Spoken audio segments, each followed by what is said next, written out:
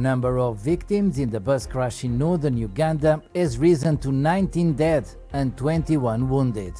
Local sources reported the crash happened during the night. According to the police, the cause could have been a stationary trailer parked in the wrong place at a popular stopover in northern Uganda.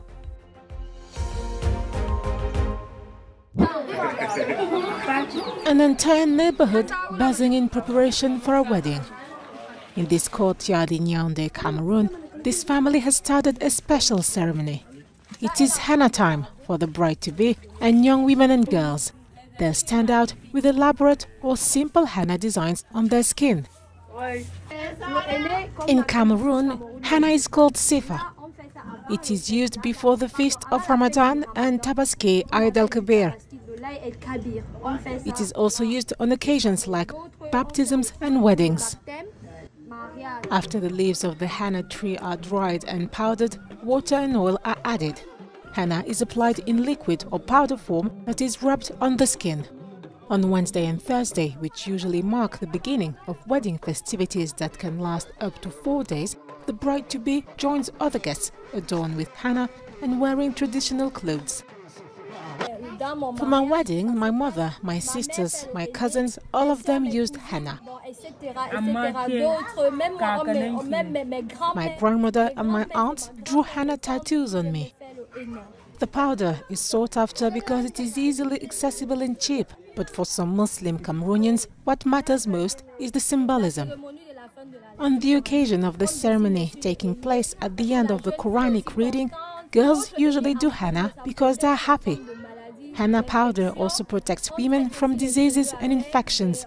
They can apply it to their hair. They can also use it for face masks. The art of henna has been practiced in South Asia, Africa and the Middle East for over 5,000 years.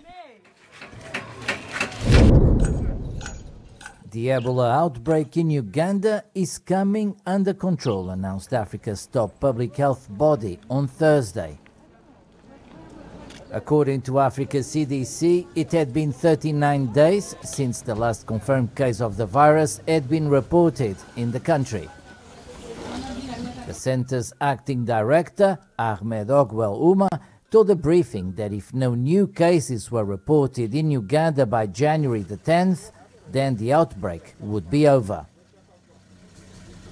Officials first confirmed the Ebola outbreak in September and said it was the Sudan strain of the disease for which there is no proven vaccine.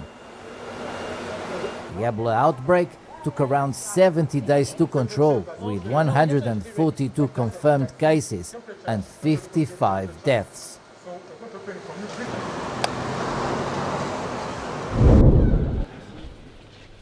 A French Rwandan man sentenced in Paris in 2021 for complicity in genocide has been released from prison pending his appeal. Claude Muhaimana was released from detention on December 21st and placed under judicial supervision as court considers his appeal. Muhaimana's lawyer welcomed his client's release, saying it was necessary as there was no information on when the appeal would be determined. The 61-year-old is accused of having transported gendarmes and Interahamwe militiamen to the sites of massacres of Tutsis between April and July 1994, where tens of thousands of people were killed.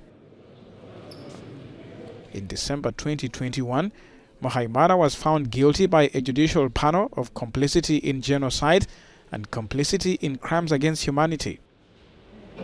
He had become a naturalized French citizen in 2010.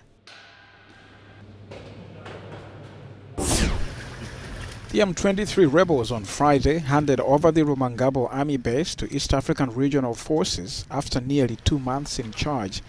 At a brief ceremony held at the facility, a rebel representative said the gesture symbolizes the group's commitment to peace. A summit held in the Angolan capital last November ordered the rebels to vacate all Congolese territory under their occupation. The takeover for Rumangabo, la prise de Rumangabo signifie yet another critical milestone. Signifie donc démontre un pas en avant. On this going effort sur ses efforts en cours to bring peace and stability in the eastern of pour Africa. restaurer la paix DRC. et la stabilité dans l'est de la RDC. Regional force. The Rumangabo base, located in the Rutshuru territory, fell to the rebels in November. In December, the rebels withdrew from another strategic town of Kibumba, but have since gone on to capture more territory. The Congolese military has called the withdrawals a sham.